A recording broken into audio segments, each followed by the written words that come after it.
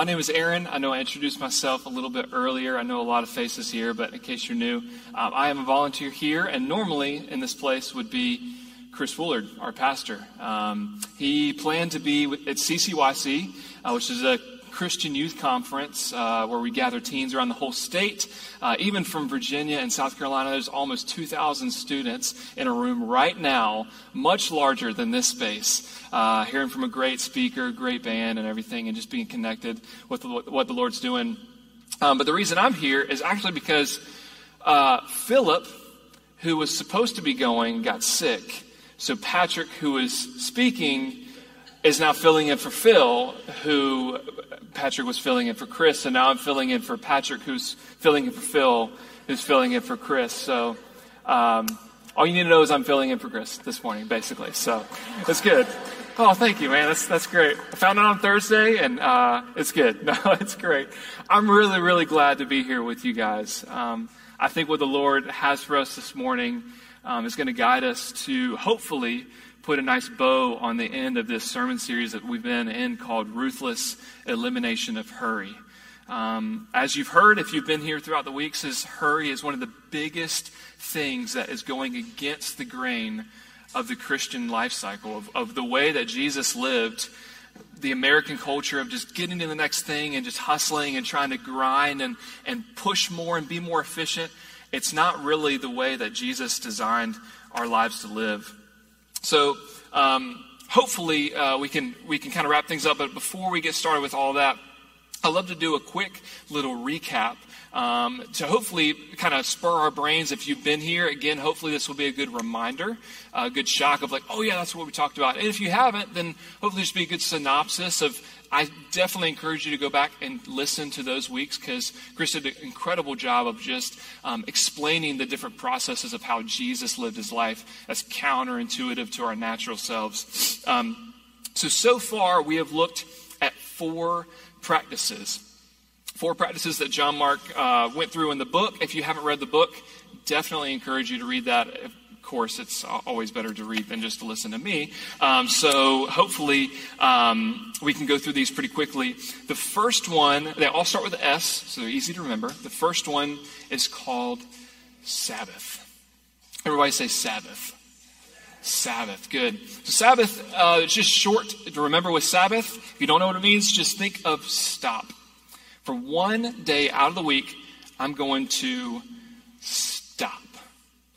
I'm going to stop everything. I'm going to stop producing. I'm going to stop working. I'm going to stop grinding. I'm going to stop trying to get more. I'm going to stop trying to buy more. I'm going to stop trying to do more. I'm just going to stop. And it's not just about stop, and Chris went into great, excellent detail with this, but Sabbath is a big portion that we set aside as a holy day to the Lord. So first, if you remember anything, if you're not a Christian, just good practice, stop one day a week. If you are a Christian, the challenge is to worship. Because when we have a void of normally when we're doing something every single day of the week and we're constantly going and constantly grinding, if we stop, our brains are going to want to fill that space with something. So God says, give that to me. Sabbath, let's worship.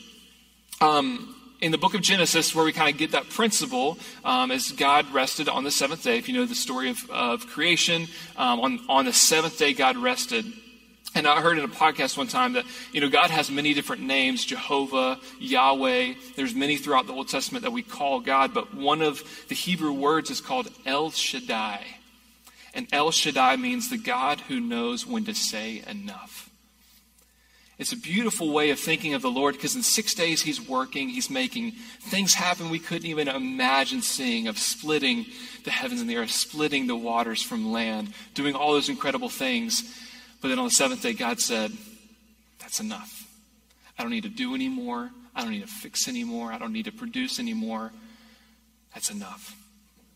So it's a practice, hopefully you've been implementing in your lives, hopefully from that sermon series until now. Anybody actually like Sabbath even this past week? Nice. Yes, that's a good. So hopefully if not, I encourage you guys to really dig deep into it. It's something I'm not very structured on. I try my best, as maybe a lot of you guys are like, I'm trying to stop. From Saturday night to Sunday night is kind of the time frame that I've felt. But we don't do any dishes. We try not to cook. It just literally, there's so many times where you walk through the house and you're like, I'm just going to pick up this trash and get all these toys. And your body's just constantly thinking of doing something. And it's just good to just turn it off. A good quote from the week when we talked about Sabbath, John Mark Comer said this. He wrote this in the book. It's an incredible quote. He says this: "How could a day be called holy?" This would have been jarring to the original audience in the ancient Near East. The gods were found in the world of space, in a place. That's where the gods were found, not of time. They were found in a holy temple or in a holy mountain or a holy shrine. But this God, El Shaddai, our God we serve, this God, the one true creator God, is not found in a place, but in a day. If you want to go meet with this God, you don't have to make a pilgrimage to Mecca or Varanasi or the Stonehenge. You just have to set aside a day of the week to Shabbat. Listen, stop long enough to experience him. In this ruthless elimination of hurry, so many times we go so fast, we don't stop long enough to say, wow, God, you actually are answering my prayers. God, you actually are with me. I've just been too busy to see the things that you're doing, and I'm complaining that I can't see you, and it's my own fault. And so it's just a good synopsis of that week in Sabbath. One thing I do want to note as we go through all these practices, if you're like me, you're like, that's great. That's a big ask. One whole day. You own a business, large family, whatever you got going on in the week. To give one day up instantly is like, that's a lot. There's I guess a practice that's becoming more popular now, but it's called atomic habits or micro habits. But a lot of times, you can hear it with like New Year's resolutions and things. You set the bar so high from where you are, and you eventually just collapse because you just can't keep up. It's such a big change of process. And so there's this thing called micro habits. And it's going to sound very silly, but here's a very practical thing. I want to floss my teeth every night. My wife's really good at it. She judges me for it that I don't do it. I'm just kidding. She's not judgmental. She's really good about her teeth. I'm very proud of her. But I want to floss my teeth every night. So the goal is I'm just going to floss every single night.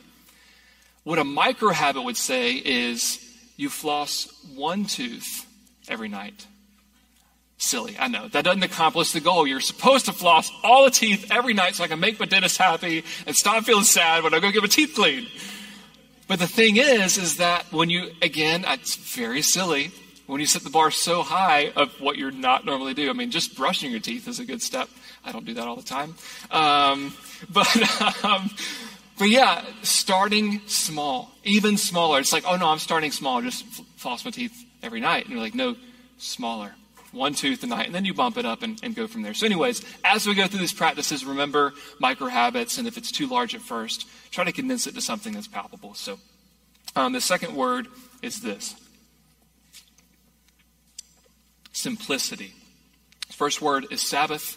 Second week, we talked about simplicity or to simplify. So Chris asked some really probing questions. It really got to me. I don't know if it got to you guys, but he asked questions like this. How much stuff do you have? And even right now, as I ask that, just think for a second. How much stuff do you have? Walk in the front door of your house in your mind.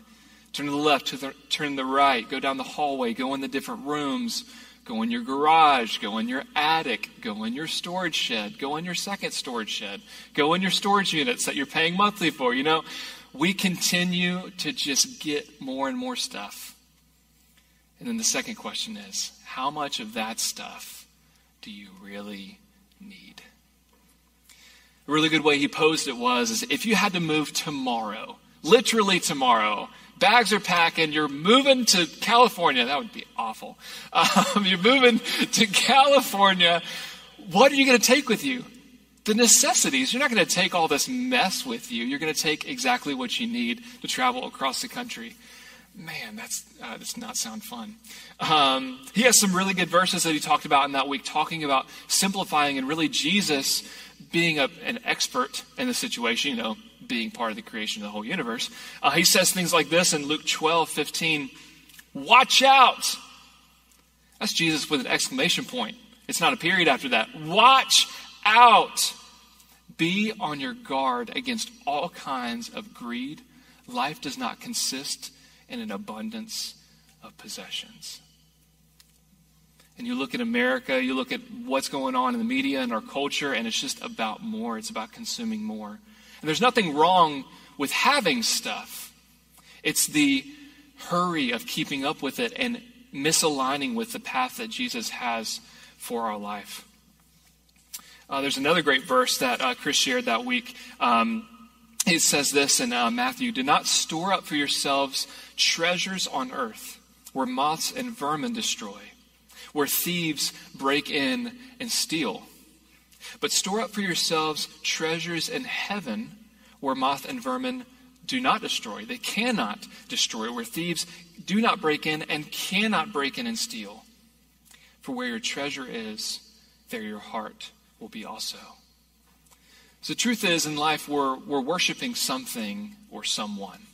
That's really where this principle is built out of. It is about possessions and things, but that tagline at the end, where your treasure is, there your heart will be also, the reason we simplify is there's so many things competing for your attention, for your affection. And we're all worshiping something or someone, and if it's not God, our foundation will crumble. And so Jesus says, look, make me your treasure. Make me your treasure. There's another kind of like side thing in that week. Chris didn't talk about it, but anybody ever heard of the minimalists? Yeah? Really, really great group. I don't know if they're Christians or not. They're just good principles. But anyways, they're all a part of this movement called minimalism. And it's really this simple thing of simplifying your life, removing the clutter out of your life. And it's just a resource. If you haven't seen it, there's a documentary on Netflix. Really great thing if you're kind of struggling with stuff. Check that out. Or Marie Kondo. I know it's like weird, but she's awesome. She's all about tidying your house and organizing and things like that. Another thing Kara is really good at, my wife. Thank you. So first was stop or Sabbath. We had simplify. And then the third week, anybody know the word? Third week? Slowing. Good job. Practice of slowing. Slowing. There was this really great quote from the book that I feel like I'm going to take with me for like the rest of my life. John Mark said this. He said, "Love and hurry are incompatible." I'll say that again. Love and hurry are incompatible. They don't meet. And the most practical thing I can think of, and maybe you can be here too, or you have been here, is in the morning you're getting ready. You got to get your kids ready. You got to pack their lunch. You got to pack your lunch. You got to get ready for the day, find the clothes, get the diaper bag, get in the car with all the snacks, all the things, and get going. And my 1.5-year-old son is just like, "Dad, up. They're like, "Buddy, I don't have time. I've got to go. I've got to just, we have to get out the door. I'm going to be late," and all these things in it. And it just keeps going from there. Then we're hurrying to the next thing and hurrying to the next thing. And though, in that moment, maybe I'm not a terrible parent because I had to do things. But if I planned my day and woke up just a little bit earlier, and I got ready first before he woke up, even if that was a thing, it's not a thing with him. But if I could do that and plan my day, then I'd have the capacity. I wouldn't be in a hurry to just love him and spend time with him, even for that 10 or 15 minutes that we're rushing. So Chris had some really good challenges in this week. Very, very practical, very hands-on. You're like, I'm going to do it this week, and it's going to be awesome, and it's all about slowing down. The first one he shared was to drive the speed limit. We all laugh because we know all of us don't drive the speed limit. Drive the speed limit. Not 7 over, not 5 over, not 1 over. 45, 55. I'm curious, did anybody do that after that week? Anybody try it? Joe's like, no. Yeah, okay. Awesome. So I tried it on my way to Islands. We were like, all right, we need some dinner. We just didn't want to cook. It was one of those, hey, it's after 5. Where do you go? Islands. That's it. So we're on our way. And I was like, all right, I'm going to do it right now. And I just slowed down enough to 45. Everybody's passing me. And I'm like, this is awful. I hate this. I had to put on cruise control. Isn't that sad? My foot will not let me go 45. I have to put cruise control on. That's how wired we are, to just keep going faster and faster. Another challenge was get in the slower lane. Obviously, if you're going 45, whatever lane you're in is the slow lane because people are passing you. Come to a full stop at stop signs. Anybody do that? Always. Okay. Maybe I'm wrong there. Don't text and drive. Nobody does that. Yeah, that's so unsafe. You know, you've heard the statistics about texting and driving is actually worse than driving while drunk. Isn't that crazy? So just think about that. Next time you're texting, just imagine yourself drunk. And then, actually, that's a bad idea. Don't do that. But for real, don't do it. Just stop it. It can wait. Press pause. There's so many digital well-being stuff that's so good about removing yourself from all the notifications and everything. This was a good one, good challenge. Show up 10 minutes early for all of your appointments in 1 week. Man, that's a challenge. I mean, especially with Wilmington traffic, you could get there 5 minutes early, 10 minutes early, or 30 minutes late, and you left at the same time. It does not depend on the day. It's just school buses and everything. So get in the longest line when you check out the grocery store. You're that one like with the cart, like, oh, you doing? Oh, go down here, and then somebody gets in front of you. You're like, oh, dang, okay. Come down here, and you're back and forth, and just pick a line and just stay there. Again, practices of slowing and bringing back. Here's a good one. This is the last one of this week, and we'll continue to move on. The challenge was, he said, single task. We're all about multitasking and doing more at the same time, but he says single task. John Mark has a quote from the book on this week. He says, multitasking is a sleight of hand for which switching back and forth between a lot of different tasks so I can do them all poorly instead of doing them well. We deceive ourselves into thinking when we can do more at the same time that we're actually getting more done, where in fact, a lot of times you have to come back and do it again because you weren't focused on that one thing. So single task, another great practice there to do and to not hurry. The fourth final week before this one was silence and solitude. Silence and solitude.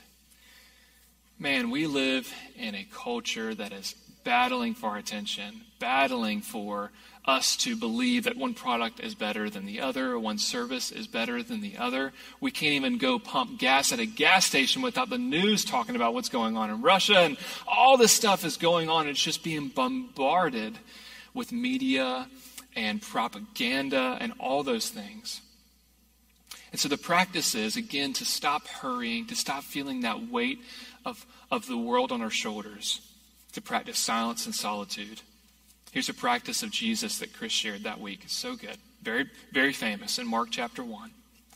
Very early in the morning, while it was still dark, Jesus got up, left the house, went off to a solitary place where he prayed. I want to say that again. Very early in the morning, while it was still dark, that means that the sun is down and the moon is up. Okay, dark. Jesus got up. He left the house and went to a solitary place where he prayed.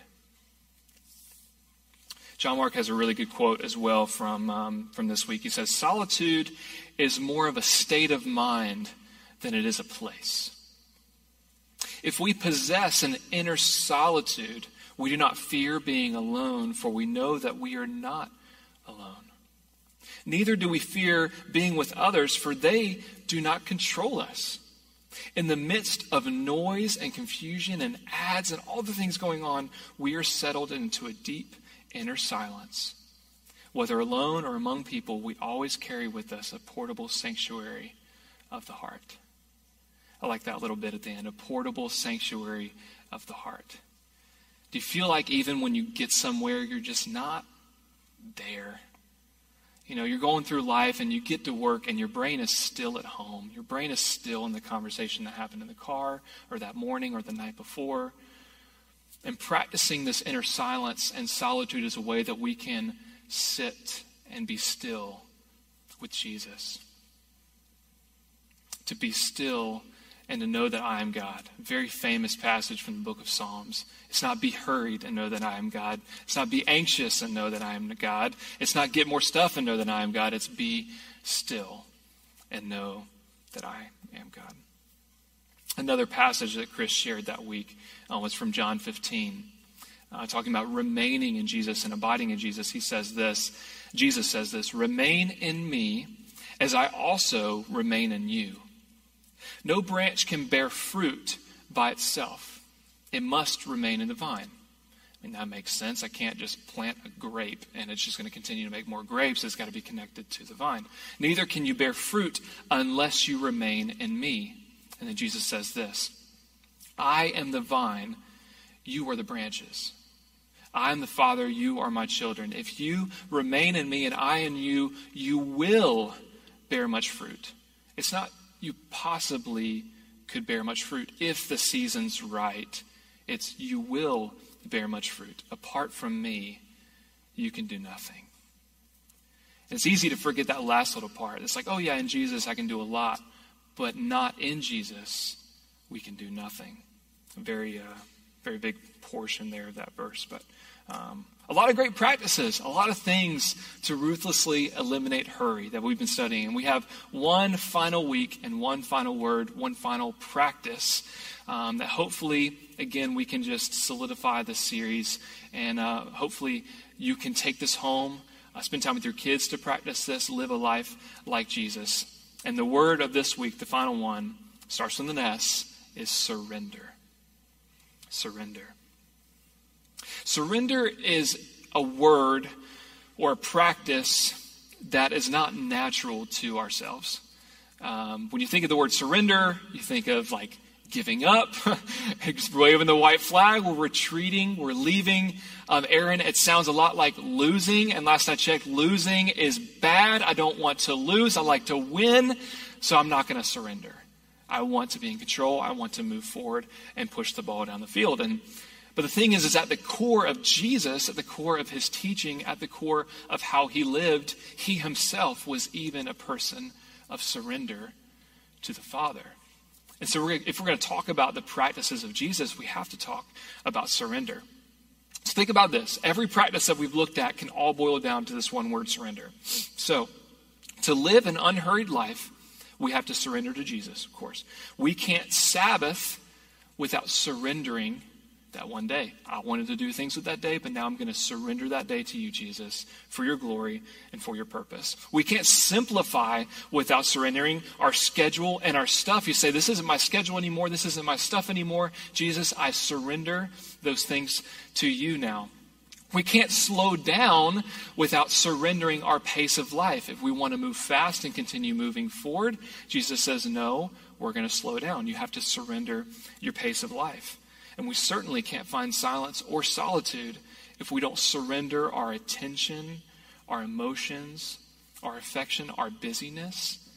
We can't sit in silence and solitude without surrendering those parts of our life to Jesus. And that's a big ask. In 1 week, go through all of that and be like, that's how we are supposed to live life. But remember micro habits. Remember, this is the long game.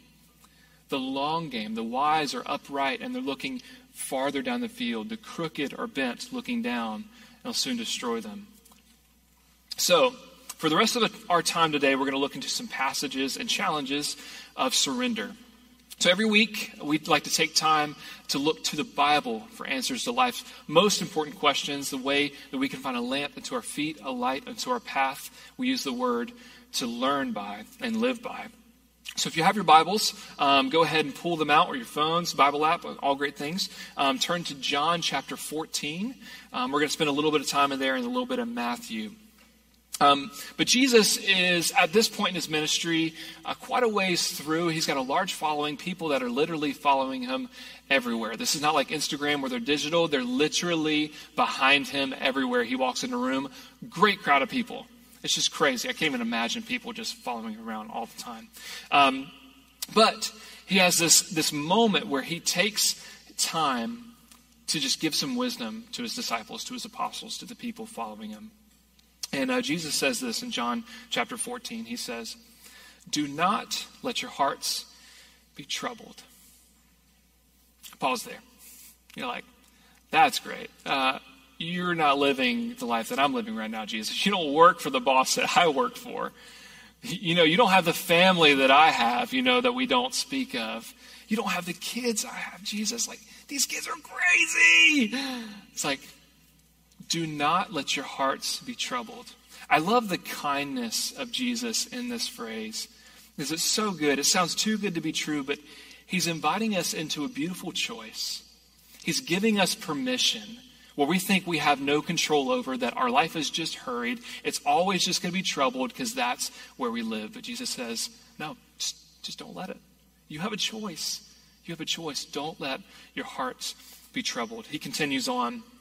He says, my Father's house has many rooms, talking about heaven. If that were not so, would I have told you that I'm going there to prepare a place for you? And if I go and I prepare a place for you, I will come back and take you to be with me, that you will also be where I am. You know the place where I'm going. And he ends there, and that's it.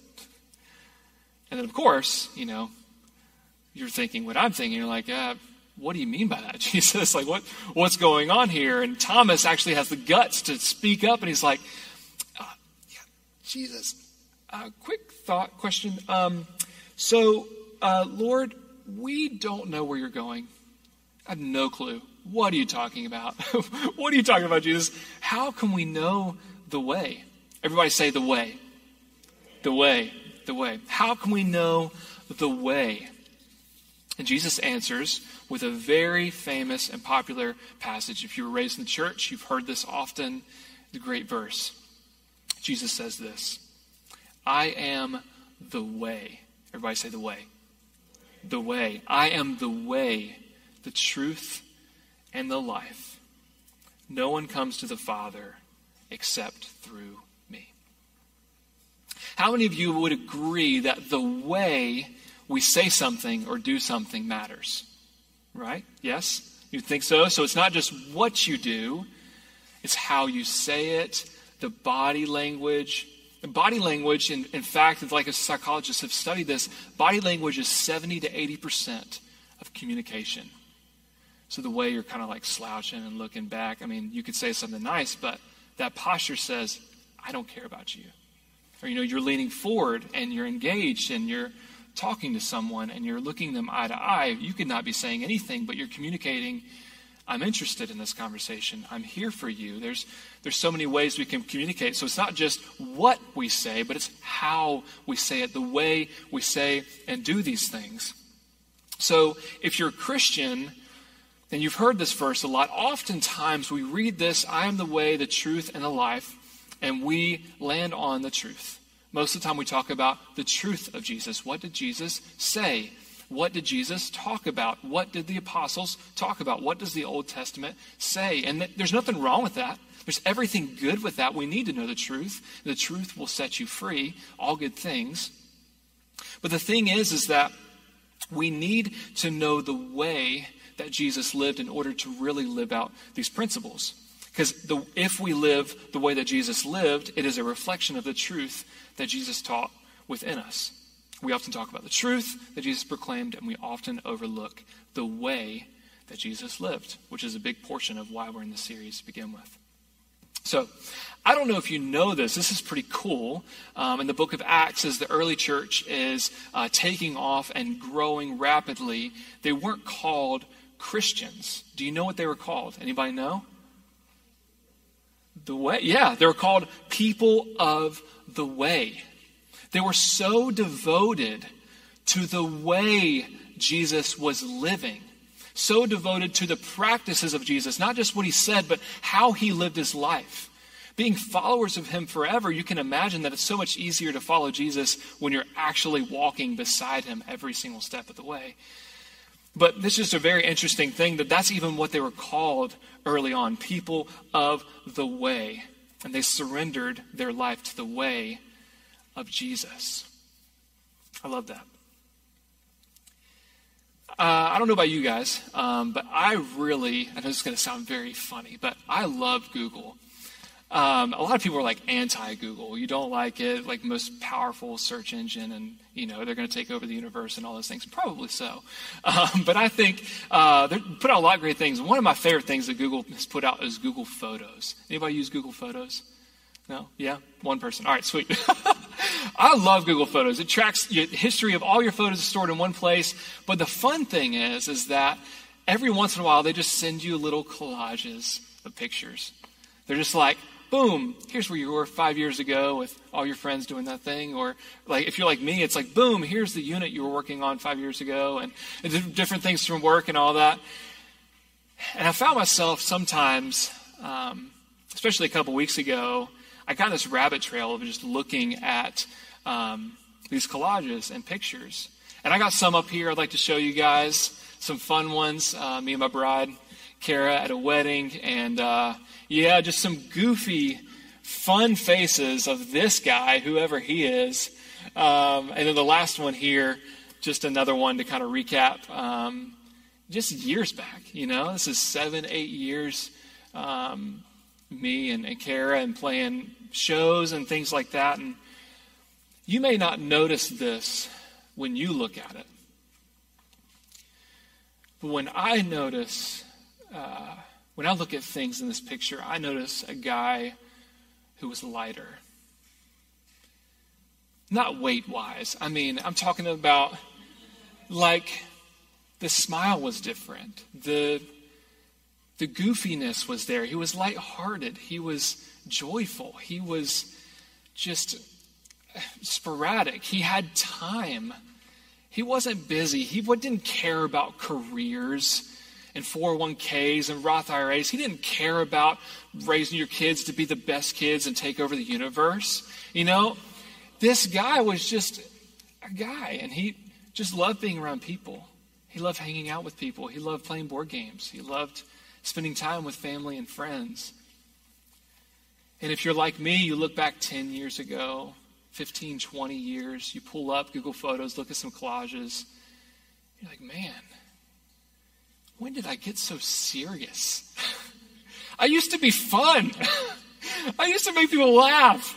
I used to I don't know, there's just these things where you go back and you're like, man, when did this change? And it's not just a moment. You can't look back at an event and be like, that's when it changed and everything was serious from then on. We're going uphill. We're taking over the world. It's slowly over time. There's a little bit more hurry, a little bit more weight, a little more priorities, a little more respect, a little more responsibility, a little more. And then you just look and be like, man, what is all this for? What is all this for?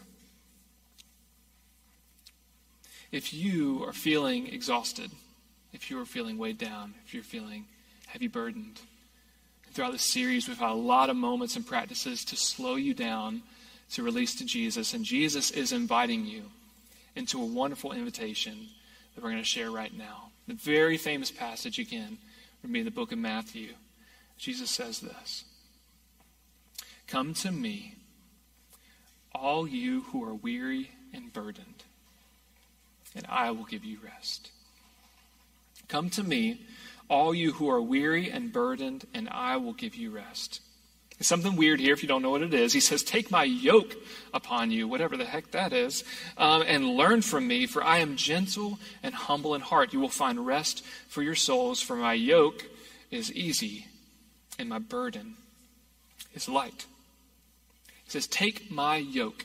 If you've heard this passage before, or heard it spoken in church, you may have been taught this, but just in case if not, a yoke is a tool that is used for plowing or for pulling. You would hook two cattle together, and I have a picture right here of a yoke.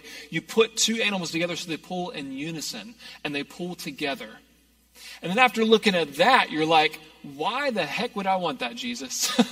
I am exhausted. The last thing I want to do is put that on my shoulders. I want to lay on the couch. I want to watch TV. I want an Epsom salt bath. I want my feet rubbed. That's what I want to do when I'm exhausted. Why would I want to put that on. And these early people in the early church in the first century, they know exactly what they're talking about. They know the use of that tool. They also understand this, that everyone has a yoke on them and they're joined to something. Remember what I was talking about with worship? We're always worshiping something or someone. It's just a matter of who. We're always giving value to something better than ourselves. Maybe it is ourselves, but we're always adding value to something else. So the truth is that we're always yoked to something. And so now if you take that mental picture of, I have a yoke on. It doesn't matter of, am I exhausted or not? I have it on. And Jesus is saying, look, let me join with you. Let me be in yoke with you. Let me pull with you, and I will bring you rest. It's a really nice word picture and picture there that really helps put this verse into practice and help really think through the practicalities of that throughout our entire week. And you may push back on that, and you're like, hey, yeah, Aaron, that's nice just to be yoked with Jesus, but you're not a single mom working 2 jobs. Yeah, I'm not. Aaron, yeah, that's nice to be yoked to Jesus, but you don't have the student loan debt that I have and the car payments and the credit card payments. We have the mortgage. You're right. Aaron, that's nice, but you don't have the kids that I have. Man, they're a mess. They're just taking everything to try to provide for them and do all these things for them. And yeah, you're right. But there's no qualifier before that. If you have life going on, then you get yoked with Jesus. The qualifier is, if you are weary, if you're tired, take my yoke upon you, for my burden is easy and light. Jesus had a pretty big assignment. He wasn't a single mom with 2 jobs. He didn't have student loan debt, credit card debt. But he did have a pretty big assignment, be perfect. Save the world. Be present to everyone and show them the way to the Father. That's a pretty big assignment, but yet Jesus took the time to surrender to the Father and say, not my will, Lord, but your will be done. Jesus had the time in his pace throughout life to slow down and be with the people that he passed by. Another beautiful picture of this yoke is that, especially when it relates to hurry, is that it won't allow us to speed ahead. If truly we're yoked with Jesus, he's our rock of our salvation. You can't pull past Jesus. You can't pull him away from what he's doing in his mission. If you're yoked with Jesus, you are going to be in line. You're going to fall in with Jesus in this moment here. And the other beautiful thing is, this is one I struggle with. If I'm not pushing forward, I'm going to fall behind. If I'm not going and grinding, I'm not gaining. So another good thing about this yoke, when you're in line with Jesus, you're abiding with him, you remain in him, you're not going to fall behind, because the pace of Jesus is perfect. It's set in stone. It's the way we should live our lives. One last passage I'd like to share, and then we'll kind of wrap up in this time of surrender. If you're a Christian or not a Christian yet, the bar is pretty high to be a disciple of Jesus. To surrender is something we don't like doing. Again, it's like losing. I don't want to lose. I want what I want. But the way of Jesus is the way of the future, of life with God, of perfection, of the way we should live on this earth. And Jesus says this to his disciples. He says, whoever wants to be my disciple must deny themselves, take up their cross, and follow me. For whoever wants to save their life will lose it, but whoever loses their life for me will find it. What good will it be for someone to gain the whole world, yet forfeit their soul? At some point in life, you may get to the point that I got a couple weeks ago, and I'm still continuing to be in, where I draw a line in the sand, and I say, no more. No more. I'm not going to hurry anymore. I'm not going to care about the things of this world anymore. I'm tired of being in debt. I'm tired of struggling to get ahead. I'm tired of trying to make all these things happen for our life. I'm tired of trying to appease everyone. I'm tired of carrying the weight of all these things going on. You say, no, I'm done. I'm not going to hurry anymore. I'm going to slow down. I'm going to be still. I'm going to be patient, and I'm going to trust that the Lord is God. Because truly, what can anyone give in exchange for their soul? Or what good would it be for you to gain the whole world, yet forfeit your soul? So finally, I encourage you guys, encouraging myself here in this moment as well, to surrender. We have the 4 words, the practices of the book, Ruthless, Elimination of Hurry. And the final one is surrender. If we practice a practice of surrendering to Jesus, he promises patience. He promises kindness. He promises stillness. He promises rest from our weary souls. I'd love to pray for us this morning.